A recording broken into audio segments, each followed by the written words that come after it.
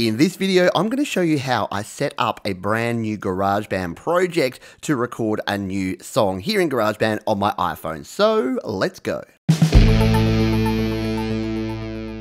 Hi, my name is Pete and this is Studio Live today, where my goal is to help you create, record and release your best music. And in this one, this is part 3 of my songwriting series where I have been writing a song from scratch here on the channel. Now, what I'm going to do today is actually show you the process I use to set up my track here in GarageBand, because there's a bunch of different ways you can do it, but I'm going to show you my way. So the first thing that we need to do is we're in iCloud Drive. I'm going to go into my GarageBand for iOS. I'm going to tap Create New Document, and we have a nice, fresh, blank document ready to go. Now, the first instrument I'm going to record as my scratch track is my acoustic guitar. So it'll take me in here. I'll make sure I'm in Audio Recorder. I'll tap on Instrument, and it will drop me in here. Now, it'll default, if we tap in the top left, it'll default to the acoustic guitar Nice Room. If you wanted to change that, we just tap on that one, and we can select whatever we want. I'm going with Nice Room. I just think it's the best default sound that we can then tweak with our mixers, our plugins, and our EQ when we get to that part of the track. So we'll come back out here. Now, the first thing that I do, and this is a bit weird, is I'm going to record a couple of seconds of nothing. I'm just going to hit record, and I'm going to record a couple of seconds of absolute nothing. The reason for this is that this is now put this as a song, as a project file in GarageBand. If we don't do that, we go back out to try and name it, it won't work, because the second thing I do is actually name my project. How many people, hands up if you've got my song 37, my song 103. That is because GarageBand doesn't let you name your project before you start on it. So I always, well, not always, I try to remember to do this, come back out here, and now what I can actually do is rename this. So this is Perfect, and we'll just call it Perfect for now. So we can name it whatever we want, but that way I now know that this is my song Perfect, and it will start actually calling it that and naming it that. Now, what I'll probably normally do is also put a version number in. I like putting V1. I like to version number my tracks as I go along. So we'll go back into my track now, and there we go. So we're ready to set this up. There's a couple of things I do before I hit record and start recording in my tracks, and that's what I'm going to show you now. So the most important thing to set here when you're setting up a new track is your tempo, your beats per minute, how fast your track is going to be. So what I'm going to do is tap in the settings here in the top right. We're going to scroll down to tempo, tap on that one. And what we can actually do is either dial in the tempo. So if we tap and hold, we can drag up and drag down to dial in a tempo. I think this song's going to be around 130 BPM based on the demo that I've done so far. So let's just sing along. What I like to do is sing along to the chorus and then just tap it in here, tap the tempo. So this one is, life doesn't have to be perfect to be wonderful. So, whoops, life doesn't have to be perfect to be, yeah, so it's coming out around that 133, 134 mark. I always go even numbers just because I'm a bit strange like that. I'm going to go 134. What I've learned is I tend to go a bit too slow here, and I'd rather a song feel like it's pushing along than dragging. So 130 would probably be around the right, but we're going to go 134. Now, the reason it's important to get your tempo right is that once you record in live instruments like a guitar and you change the tempo, it will not change the speed of your guitar. You need to get it right, or you need to re-record it. And no problem, when we record the guitar scratch track, which I'll be doing later today, if it sounds too fast or too slow, we can come in here and change the tempo. But do that early. Get your tempo set as early in the piece as you can. Otherwise, you're going to run into trouble if you're trying to re-record a bunch of live instruments and vocals here in GarageBand. The next thing I like to do is to change the key signature. So in the top right again on our spanner icon, scroll down, and here where it's got C major, let's flip this up to E major, which happens to be the key of this song. Now, it's not going to matter so much if you're recording mostly live instruments like guitars and vocals and the rest, but if you wanted to add in any other virtual instruments, so say I'll hit plus, say I wanted to come in here and add in a piano sound, yes, I can play it in manually because I know how to play an E chord, except that was an E7. But if I wanted to, say, use the chord strips mode, I can come over here and now I can actually play the chords here without having to really think about it. It just helps me if I wanted to then transpose things around. If you put it in the right key to start with, again, what is it? The proper planning prevents poor performance, the 5 Ps. Yeah, you might have learnt that in the business world. But anyway, yes, it's the same here in music, that the 5 Ps, proper planning prevents poor performance, is true. So the more you plan up front, the easier it's going to be when you start recording your track. So next we need to talk about sections. So if you've used GarageBand before, or maybe you're brand new to it, you'll probably realize that you only get 8 bars by default here. And what we can do is change that up, and we can turn it into automatic, or we can actually set the number of bars. So what I'll do is I'll press this little inconveniently located plus button right here in the top right, and that will bring me into my song sections section. And then what we can do is section A here, we can tap this. Now there's a few strategies you can use. If you just want to record your first scratch track and you don't know how long each section is going to be, you can tap automatic. You can then record as long as you like, and it will define the length of your song based on that first track. I don't suggest it because I like a little bit more planning, as I say. So what you can then do, what other people do, is they just go, give me 320 tracks. And then they'll come back out here and they've got one big section of 320 tracks. Now that's okay, but you lose the flexibility of having sections and being able to move things around and change things easily. So I don't tend to like that. So we'll hit the plus button again. See, I told you it's convenient. You can miss it very easily. Hit the plus button. We'll come back here. We'll drag this back all the way down. By the way, if you don't just tap on these individual ones, if you want to make big moves, tap and hold in the middle and drag your finger up or drag down. It's a quick way to make changes here in GarageBand. So we're going to go back to 8 there. Now what I like to do is actually set up my song sections. So the way that I do it, we'll flip over here to my screen. So you can see here I've got on my desktop here of my PC, I've put together my song sections. And this is the way I do it. You can represent it however you like. You can use graph paper, you can put it on a spreadsheet, whatever.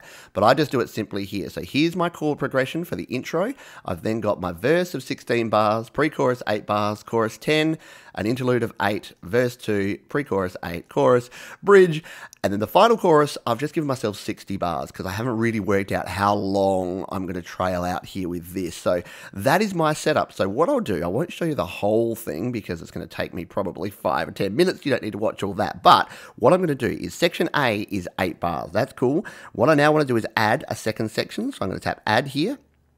Now, if I tap on the I button here, I can drag this up to 16 bars. Tap on back, there we go. We've got section A, 8, section B, 16. Now, here's where the problem comes in because we can't actually name our sections. So what I do is I do it in reverse here. I instead put my A's, B's, and C's over here on my actual OneNote document so that I know which ones these are. So we've got A and B, which is intro and verse. We then need 8 bars for a pre-chorus. So we'll tap add.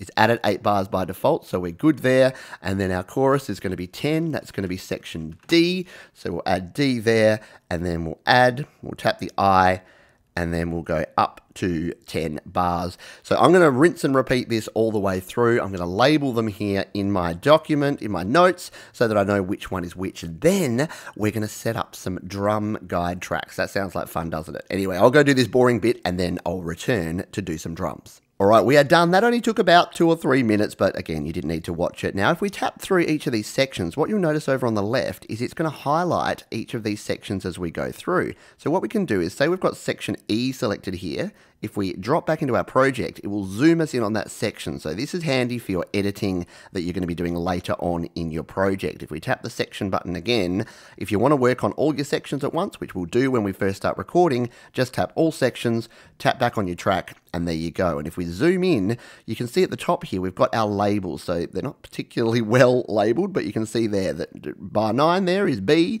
As we scroll through here, bar 25 is C and D, and so on. So our sections are there. Yes, it would be great if we could name them. Hey GarageBand, hey Apple, how about naming some sections in our next version? Anyway, we are set up here. We're ready to go now. I promised some drums, and that is the next thing I do. Before I record a note, I don't like to rock out to this sound. I don't know about you. Does that really inspire you to give your best performance? No, doesn't for me either. So I add in some drums. So what I would generally do is use a drummer track to actually set up my basic drum pattern. And I don't go to a lot of effort with this, but you can do it 2 ways. And I'll show you both ways here. So sometimes if I want to get super fancy, what I'll do is I'll come in here to my loops. up here. And let's just say, I don't think, who's going to be here? Is it Levi? Is he the guy I'm thinking of? We'll search him out here. No, he's not the guy we want. He's a maybe songwriter. We've unsearched there. Go back to Levi. Should have planned this out a bit better. So what you can actually do is you can see here that our songwriter drummers, so Levi's our songwriter drummer, what we can do is we can actually use these different, in fact, let's do it here. Let's go for it. So we can actually throw Levi's intro here into the track. So we'll throw it in like that. Now what it's going to do is it's going to fill up the entire track like that. So it's going to go all the way through. So if you just wanted the same pattern all the way through, if we hit play,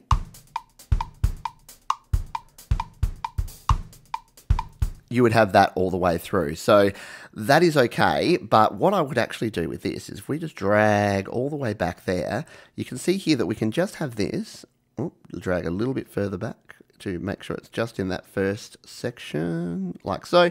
Then it's just the intro. And look, it actually even calls it intro there now. So if we wanted to actually line this up, we could then come in here, grab the next one, and we could go to verse, and if we wanted to drop the verse in here, like so. Yeah, there we go. Now, actually, one thing I haven't ever tried is instead of doing all this scrubbing, there we go, all the scrubbing back and forth, can we actually just drop it into one section? Let's tap the section button. I'm learning here. Section C, which is where our chorus comes in. If we're just in section C and we go to our drummer loop and we grab, not twin fin, where's your chorus? Where's your chorus here, Levi? We grab your chorus and throw that in here. Is that just going to put it in that one section? Have I just, oh, I have, look at that. So yeah, so you can actually just select each section and put the right drum in there. So if we go section D, I'll just check my notes here. What was section D? Oh, that was my pre-chorus. So section D is our actual chorus. So yeah, if we were going to do here, we come here, we'll grab the chorus again, and we throw it in like that. Then yeah, so that is a way we can build this out, and that's going to work well. However, I don't know that this is going to actually work. So if we just, let's just listen to what these drums sound like here.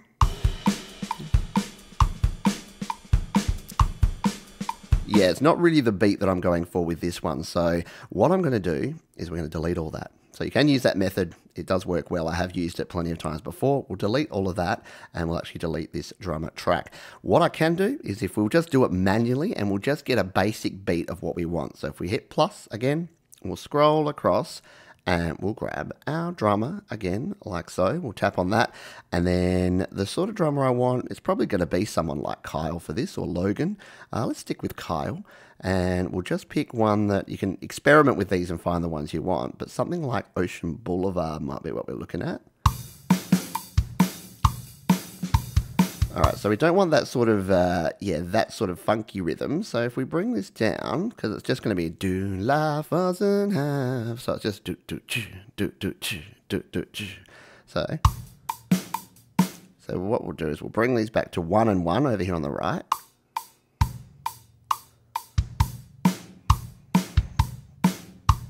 Change the pattern.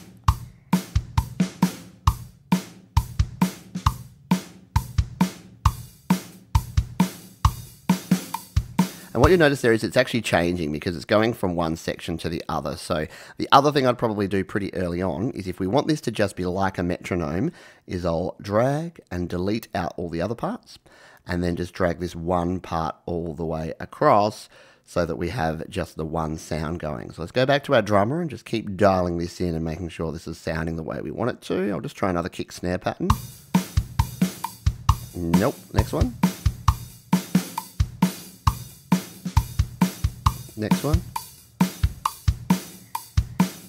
That's the one. So that's going to give me the groove that I want, because life doesn't have to be perfect to be wonderful. Yeah, so you can see here that it's pretty quick. You can just dial in and get it around about right. Now, there'll be different sections that we'll have in here where maybe I might want to vary up the drums. Let's just drag this out to be the whole lot. There we go. There might be other sections that I want to change up for, say, in my bridge. I might want to play along to something else. But I like to keep it simple, and instead of playing along to tick-tock, like that, I think you'll agree that playing along to that even if it's not the perfect section for that part, is going to be okay. And then when we get towards the end of our process, we can change up and vary the drums if we continue to use drummer or record drums or use loops or whatever we want to do. But that is what I do. And what I'll do is I'll drag this track. We'll come over here. We'll tap and drag and bring this up to the top here. We'll get rid of this piano track, delete, because what I like to do now to finalize things up is to just sort of map out my tracks now, because I know sort of the instrumentation I want. So I'm going to map out and name my tracks so that once I start recording, I don't have to fiddle around with the track types, with adding tracks, with naming tracks. It's all set and ready to go. So let's do that, and then we will finish off. So now it's just a matter of naming all of our tracks. So to name a track, we tap right here on the drum icon, we tap again, we tap rename, and now we can delete Kyle. And then what I'm going to do here is I'm just going to say drum click, just so we know that this is just our click track for our drum. And then we'll do the same here. We'll tap on this one, we'll tap again, and then we'll hit the rename button. Why can't I see it? And there we go. So we'll put guitar, and you can use whatever naming convention you like. AC, so that's my acoustic guitar. Hit done.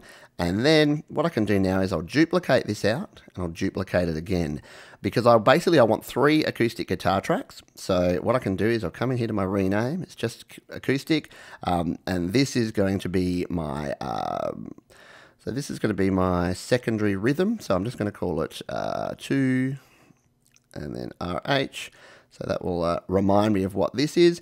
Haven't really decided what the third guitar part will be, but it'll be some sort of lead. So I'll rename this guitar, acoustic, lead. You might be going, Pete, this is painful. Why would you do all this? I'm telling you, it takes you 10 minutes at the start, then you don't think about it. It's nothing worse than being right in the middle of recording all your parts and then having to think about your track setup and your naming. So trust me on this one. If you haven't tried it, give it a go. If you say, hey, it harshes my mellow and it's not my creative vibe, then don't do it. But everything's worth a try. All right, let's tap here. What we'll do now is we'll add in my vocal, because I want a lead vocal.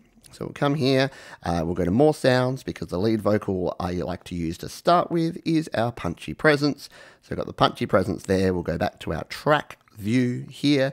We'll tap on it. We'll hit rename, and then we will delete this one, and we will call this vocals lead, or vocal lead. Can't spell. Vocal lead.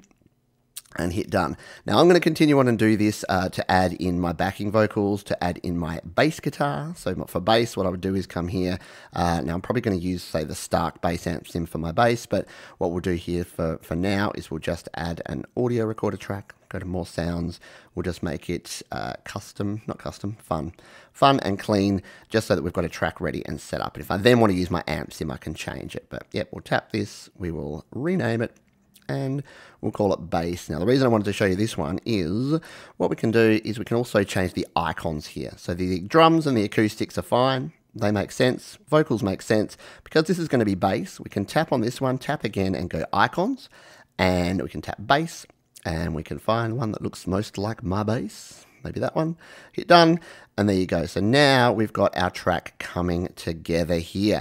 So yes, I know this isn't the most glamorous thing, and I promise you though that if you do this, it is going to make the rest of your process so much more efficient. I would rather do this now, spend 30 minutes up front, get everything set up. And the beauty part is what you can actually do is save this as a track template. I tend to not use templates. I'll start from scratch, and I don't really know why. But if you wanted to use this as a track template, if you had tracks you do on every single song, all you need to do is come back out here to my songs. You need to duplicate this one, select it, tap it, hit the duplicate button, and then tap on this right here on the name, and then just call it whatever you want. So you could just call it template, hit done, and then save that away. And then every time you start a new project, you just grab that, duplicate it, and use that as your project. However, I'm going to keep doing what I do for now, because yeah, maybe I need to learn some more things. That is going to do it for this one. In the next video, I'm going to show you, because what I'm going to do now is I'm going to start recording these tracks. So I'm going to show you how this track is coming together. I have written most of the vocals now as well. So yeah, you'll be able to take a listen and give me some feedback on those. But I hope you found this useful. There's 2 more videos all about GarageBand, link down below. You can subscribe by clicking or tapping on the Studio Live Today icon, and I'll see you on the next video.